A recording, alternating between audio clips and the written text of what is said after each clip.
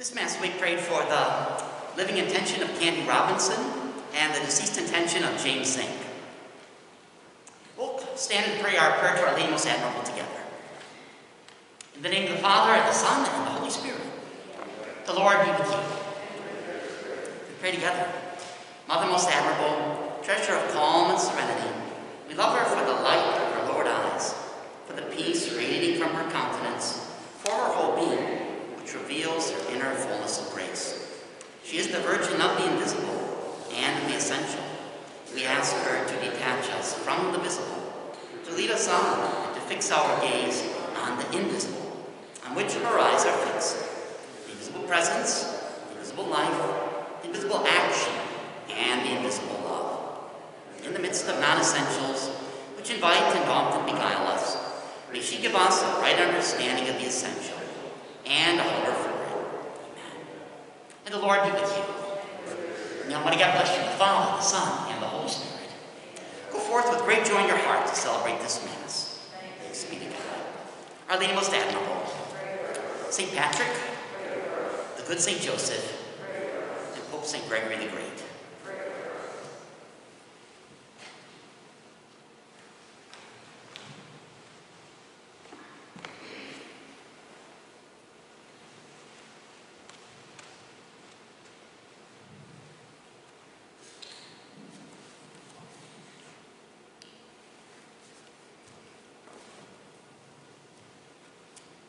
Blessed Gregory, raised upon the throne of Peter, sought always the beauty of the Lord and lived in celebration of that love.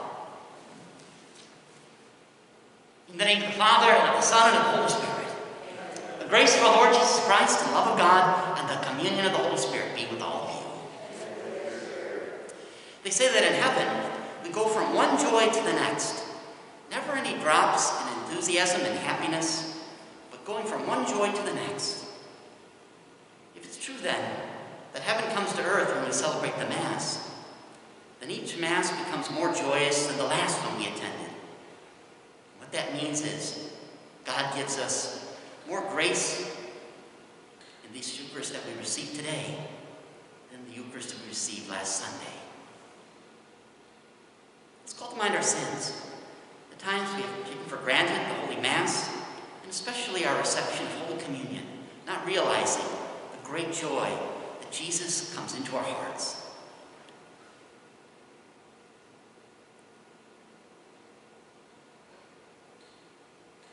I confess to Almighty God and to you, my brothers and sisters, that I have greatly sinned in my thoughts and in my words, what I've done, what I've failed to do, through my fault, through my most grievous fault.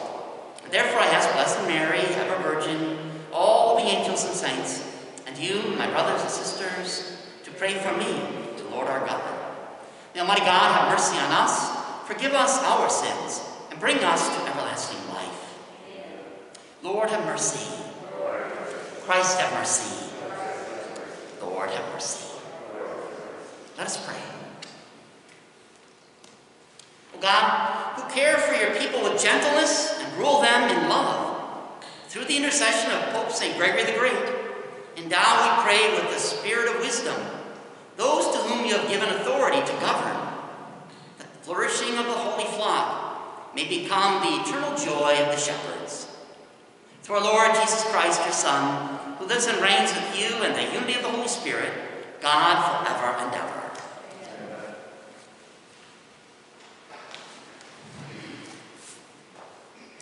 A reading from the letter of St. Paul to the Colossians. Brothers and sisters, Christ Jesus is the image of the invisible God, the firstborn of all creation. For in him were created all things in heaven and on earth, the visible and the invisible. Whether thrones or dominions, or principalities or powers, all things were created through him and for him. He is before all things, and in him all things hold together. He is the head of the body, the church. He is the beginning, the firstborn from the dead, that in all things he himself might be preeminent. For in him all the fullness was pleased to dwell, and through him to reconcile all things for him, making peace by the blood of his cross, through him, whether those on earth or those in heaven. The word of the Lord. Come with joy into the presence of the Lord. Come with joy into the presence of the Lord. Sing joyfully to the Lord, all you lands. Serve the Lord with gladness. Come before him with joyful song. Come with joy into the presence of the Lord. Know that the Lord is God. He made us. His we are. His people, the flock he tends. Come with joy into the presence of the Lord. Enter his gates with thanksgiving, his courts with praise. Give thanks to him. Bless his name. Come with joy into the presence of the Lord. For he is good, the Lord, whose kindness endures forever, and his faithfulness to all generations. Come with joy into the presence of the Lord.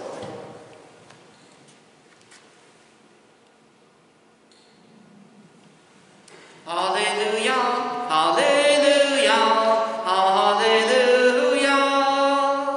hallelujah, hallelujah, hallelujah, hallelujah, hallelujah, hallelujah, hallelujah,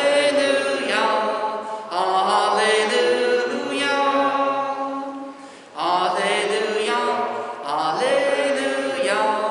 hallelujah. I am the light of the world, says the Lord. Whoever follows me will have the light of life.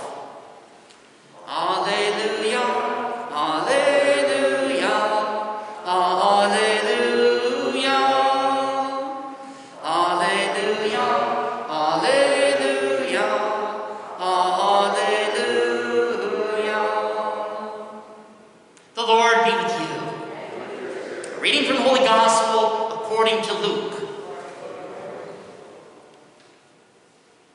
The scribes and Pharisees said to Jesus, "The disciples of John the Baptist fast often and offer prayers, and the disciples of the Pharisees do the same, but yours eat and drink." Jesus answered them, "Can you make the wedding guests fast while the bridegroom is with them? But the days will come, and when the bridegroom is taken away from them, then they will fast in those days." And he also told them a parable. No one tears a piece from a new cloak to patch an old one. Otherwise he will tear the new, and the piece from it will not match the old cloak. And likewise, no one pours new wine into old wineskins. Otherwise, the new wine will burst the skins, and it will be spilled, and the skins will be ruined. Rather, new wine must be poured into fresh wineskins. And no one who has been drinking old wine desires new. For he says, the old is good. The Gospel of the Lord.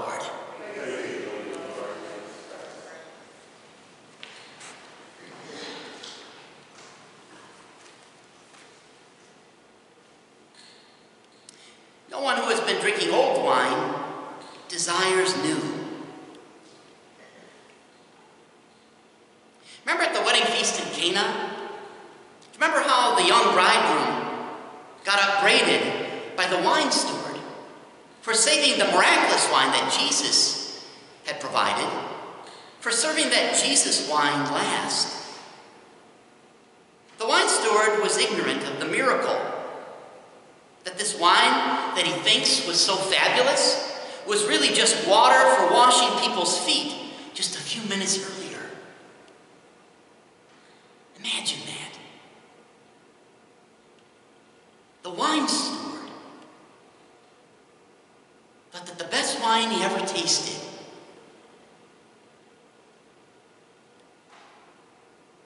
had been water for washing people's feet. That's the miracle of Jesus Christ.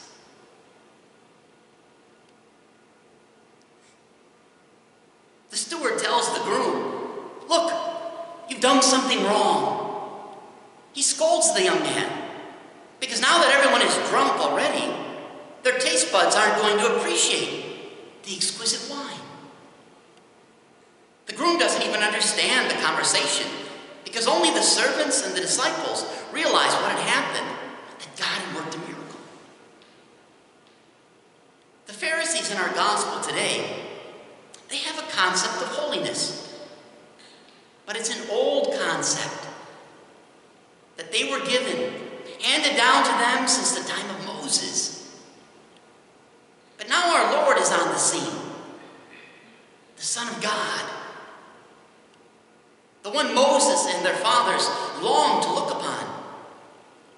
The Messiah has arrived, and Jesus is offering a new holiness. Can you imagine that? As the Lord is teaching his disciples this new path to holiness, a path that will be marked out by the sacraments once our Lord undergoes the passion and dies and is resurrected, Jesus is also trying to teach the scribes and Pharisees that they don't need to fear this new way of holiness. Rather, this new way will bring greater joy, greater happiness beyond their wildest dreams. Is there fasting involved in this new way of holiness? Yes. There's still fasting, but it's a type of fasting that will be done out of joy. Remember, Jesus tells us, don't look gloomy when you fast. Wash your face.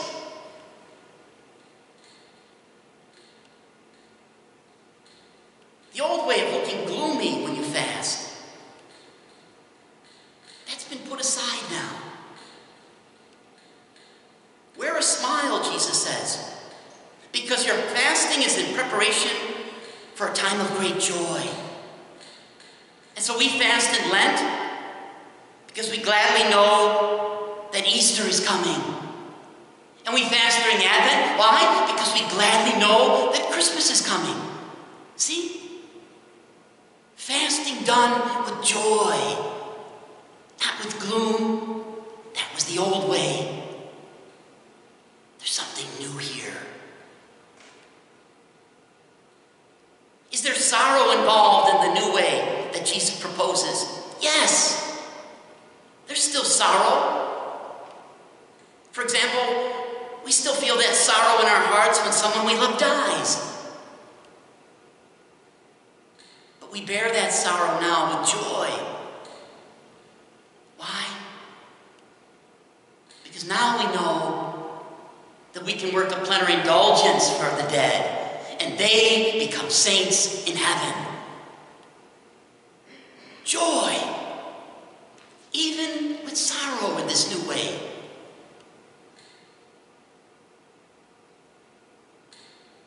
I've been with you people from Maytown for 7 years now.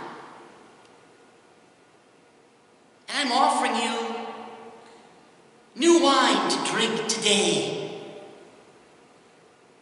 It's not the old wine that the priest you grew up with offered you. No. Because the graces that God offers you today in the Eucharist are far greater than the graces you received 70 years ago at your first communion, or 50 years ago on your wedding day. Because heaven, we go from joy to joy. Greater joy the longer you're in heaven. And so it must be that when you come to the Mass and heaven comes to earth, you receive more joy in this Eucharist than in all the other past Eucharists. Don't be uncomfortable with this new way of happiness. Jesus asking you to embrace the joy of something new, something more wonderful. He's offering you in the Eucharist today something greater than even in the Eucharist you received last Sunday. Do you see that? I ask you, I plead with you, don't make the last line of our gospel your reality. One who has been drinking old wine, they don't desire the new. For they think the old was good enough. Rather, I ask you to embrace something new, something more wonderful, something that will bring you greater joy and happiness beyond your wildest dreams and expectations. It's the Eucharist you eat today.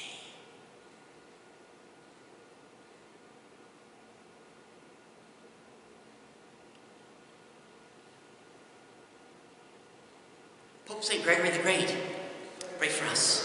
St. Patrick, Our Lady Most Admirable, the good St. Joseph.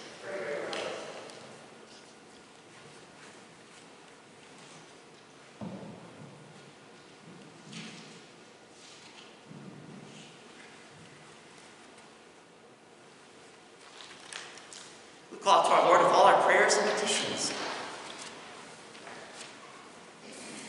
We pray with great anticipation for the new graces that God will give us in today's sacrament. We pray to the Lord. Lord, hear our prayer. We pray that we would never take the Eucharist of the Catholic Mass for granted, but see Holy Communion as a new and even more loving relationship with God's Son than our last reception of Holy Communion was. We pray to the Lord. Lord, hear our prayer. Pray for the sick, in particular for the 3 young men that are having brain tumors or brain surgeries: Timothy Tinkno, Kendall Habenich, and William Crownhout. We pray to the Lord. Lord, hear our prayer. Pray for our beloved dead, in a special way at this Mass for James Zink. Eternal rest grant unto Jimmy, O Lord. Let perpetual light shine upon him. May he rest in peace. May James' soul and all the souls of the faithful departed, through the mercy of God, rest in peace. And we pray for the mom and dad of the body, of the spiritual body, and the holy physical body of the one we have spiritually adopted. We pray that mom and dad would look forward with joy to the baptism of the new life that God has entrusted to them. Jesus, Mary, Joseph, I love you very much. I beg you to spare the life of Simon, the unborn baby that I have spiritually adopted, who's in danger of abortion. Amen.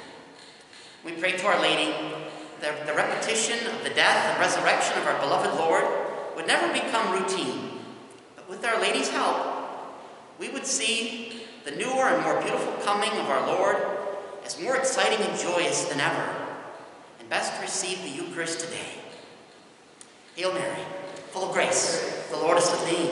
Blessed art thou among women, blessed is the fruit of thy womb, Jesus. Holy Mary, Mother of God, pray for us sinners, now and at the hour of our death. Amen. Heavenly Father, we ask you here to answer all of these prayers, to grant them through Christ our Lord.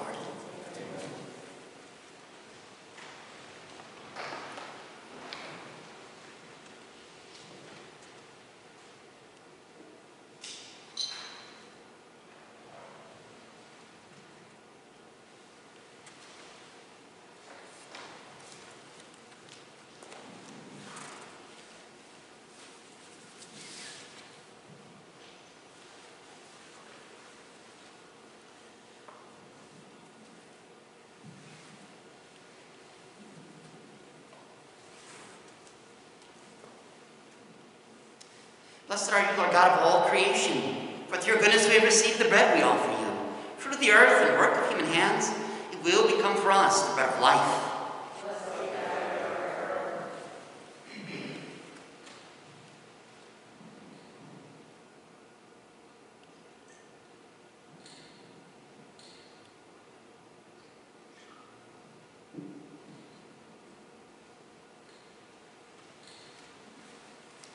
Blessed are you, Lord God of all creation, for through your goodness we receive the wine we offer you, fruit of the vine and work of human hands, it will become our spiritual drink.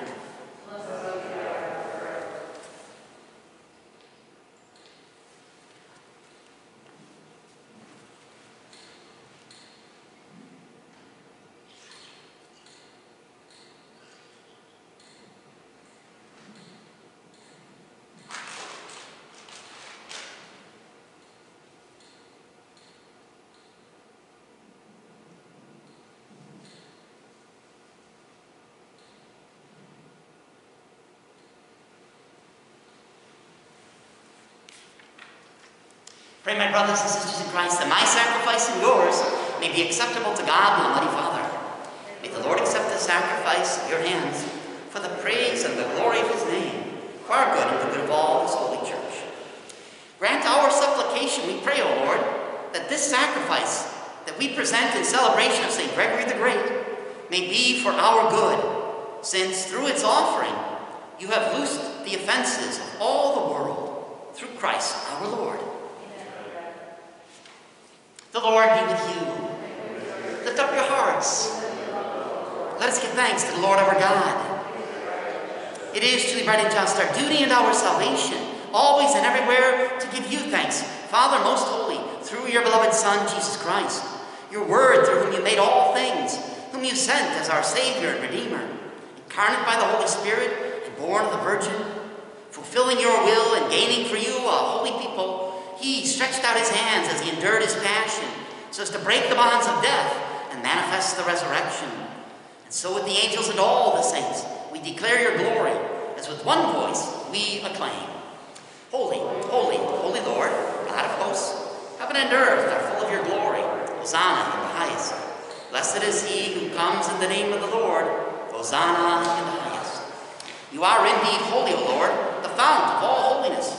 Make holy, therefore, these gifts, we pray, by sending down your Spirit upon them like the dewfall, so that they may become for us the body and blood of our Lord Jesus Christ.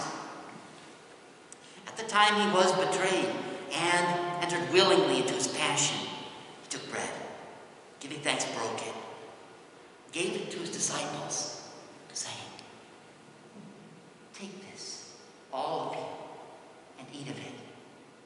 For this is my body, which will be given up for you."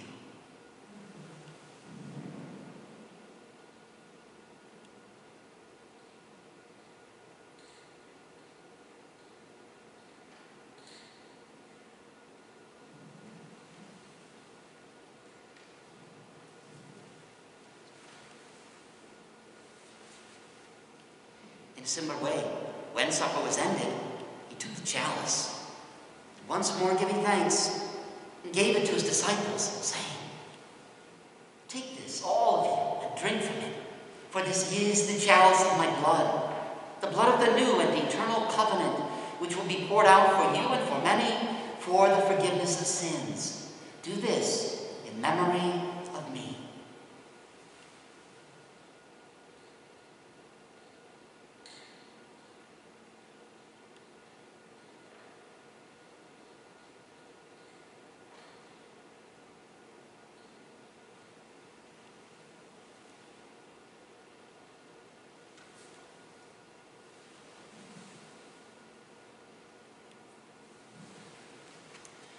Mystery of faith.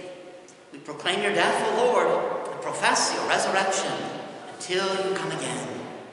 Therefore, as we celebrate the memorial of his death and resurrection, we offer you, Lord, the bread of life and the chalice of salvation, giving thanks that you have held us worthy to be in your presence and minister to you. Humbly we pray that partaking of the body and blood of Christ, we may be gathered into one by the Holy Spirit.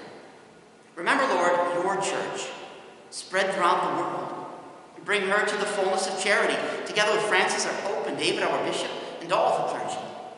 Remember also our brothers and sisters who have fallen asleep in the hope of the resurrection, and all who died in your mercy. Welcome them into the light of your face. Have mercy on us all, we pray, that with the Blessed Virgin Mary, Mother of God, with Joseph, her spouse, with the blessed apostles and all the saints who have pleased you throughout the ages, we may merit to be co-heirs to eternal life, and may praise and glorify you through your Son, Jesus Christ. Through him and with him and in him, O God, Almighty Father, in the unity of the Holy Spirit, all glory and honor is yours forever and ever. Amen.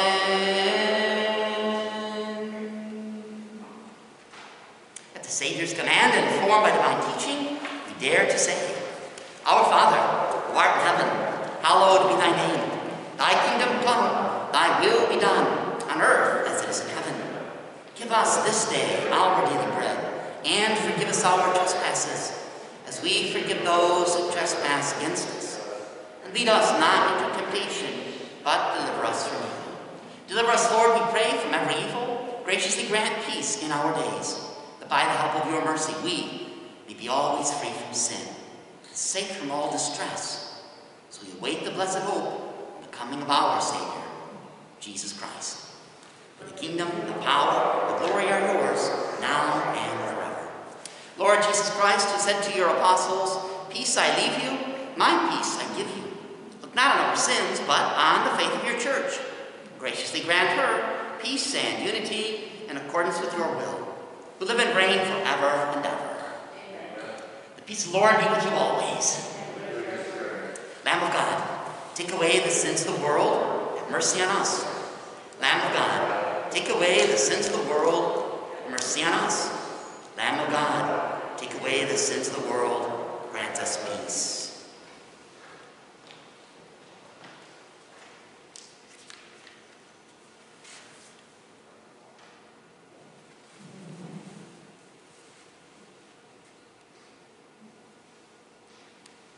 Behold the Lamb of God. Behold him who takes away the sins of the world. Blessed are those called to the supper of the Lamb.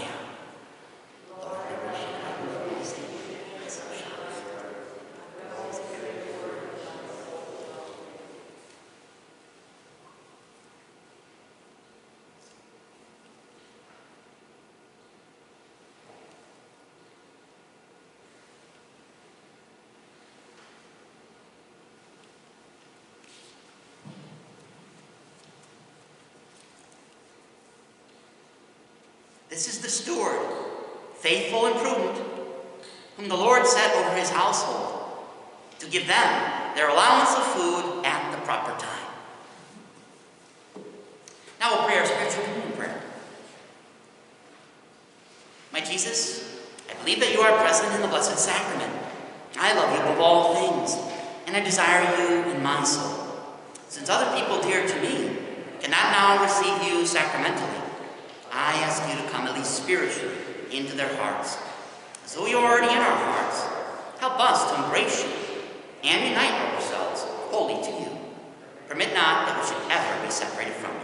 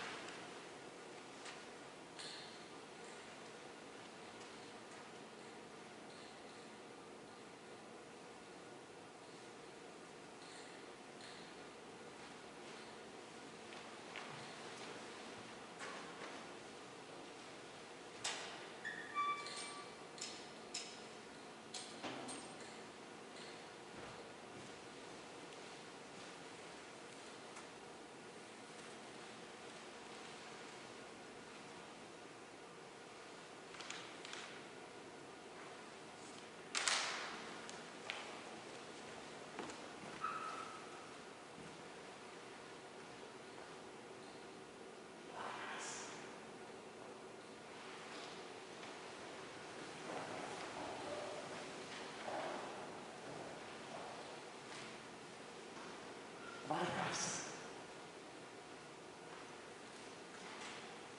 The body of Christ. The body of Christ. The body of Christ. The body of Christ. The body of Christ.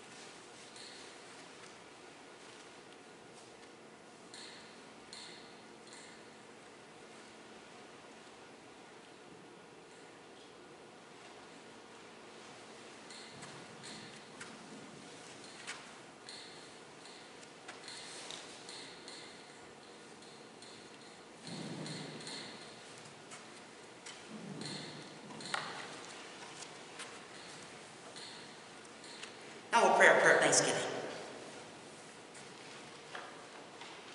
My Jesus, I love and adore you. You have come to me. I am one with you. I want you to remain with me forever, this life and in the next. Thank you for allowing me to share your divine life. May I become more like you through this sacred food. Let me never take you for granted, but always pray for those whose lives are dark with sin and ignorance and selfishness. And let me remember in the words of St. Paul that there but for the grace of God provide. Each day I can become more like you, O Lord, and each day I can pray for those who have never heard of your presence in the Eucharist, or who have heard it and rejected it. Amen. Let us pray.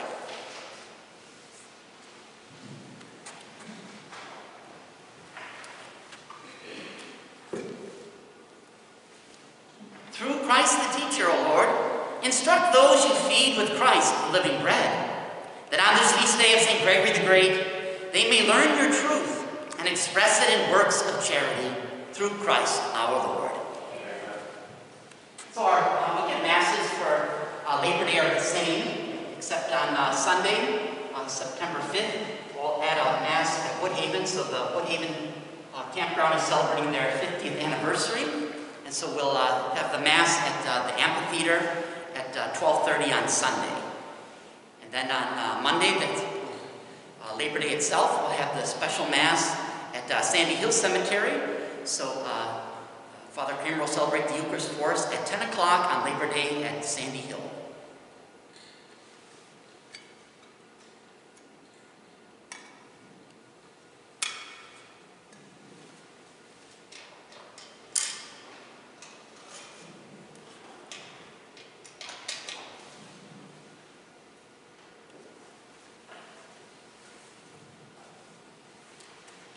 Hosanna.